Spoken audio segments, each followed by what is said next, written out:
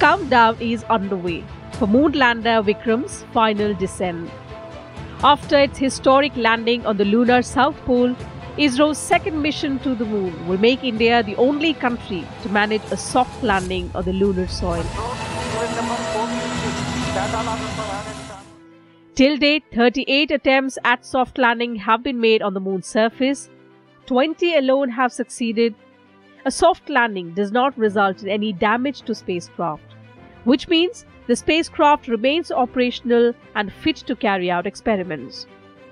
For a soft landing, Vikram's onboard navigation, guidance and control system and its propulsion system will have to work in perfect unison. In the year 2008, Chandrayaan 1's moon impact probe hard landed on the moon and was destroyed on impact. The impact released subsurface debris that was later analyzed for water ice by instruments on Chandrayaan 1.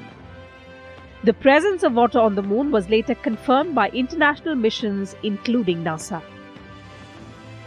India's historic moon mission started 11 years ago when in September 2008, former Prime Minister Dr. Manmohan Singh gave approval for Chandrayaan 2 mission. The mission finally took off on 22nd July 2019 on a 3,84,400 km journey towards the moon. Once it lands, Vikram and the rover Pragyan it is carrying will conduct scientific experiments on the moon for 1 lunar day, which is equal to 14 Earth days. Chandrayaan 2 will be operational for 1 year to conduct various orbital experiments.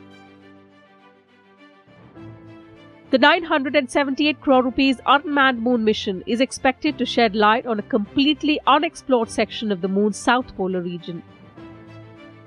The south polar region is among the coldest spots on the solar system. It has not received sunlight for billions of years. Scientists believe water exists in the permanently shadowed areas around it. In addition, South Pole region had craters that are cold traps and contain a fossil record of the early solar system that could help us understand the origins of life. The mission is also expected to demonstrate key technologies for end-to-end lunar mission capability, including soft landing and roving on the lunar surface. It also aims to further expand the knowledge about the moon through a detailed study of its topography, mineralogy, surface chemical composition, thermo-physical characteristics and atmosphere for a better understanding of the moon's origin and evolution. Many aspects of these are going to be crucial for much later missions.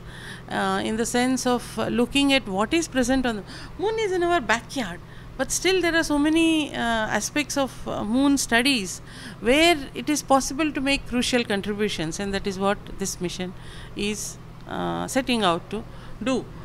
To know the mineral distribution and particularly those minerals which may be of use for future missions which may take off from the moon.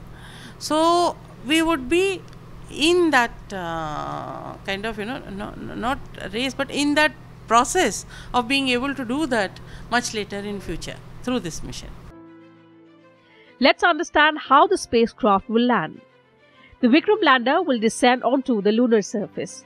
The lander will perform a series of maneuvers to bring itself to a 90-degree angle with respect to the lunar surface and identify a suitable landing site. Upon landing, the lander Vikram will release the rover Pragyan to explore the lunar surface for 1 lunar day. The orbiter will continue to circle around the moon for about a year. The key difference between India's first and second moon mission is that Chandrayaan 2 is the first mission in which ISRO is attempting to land an Earth-made object on a celestial body, while Chandrayaan 1 was an orbiter, meaning satellites that were sent to orbit the moon and collect data. Chandrayaan 2 is a combo. It has an orbiter as well as a lander and a rover. Chandrayaan 1 spacecraft made more than 3,400 orbits around the moon and remained operational for 312 days. Chandrayaan 2's orbiter will continue its mission for around a year. In its path-breaking discovery, Chandrayaan 1 not only discovered traces of water on the moon, it also detected magnesium, aluminium and silicon. Global imaging was another achievement of Chandrayaan 1 mission. Chandrayaan 2 aims to widen these scientific objectives by way of soft landing on the moon and deploying a rover to study the lunar surface.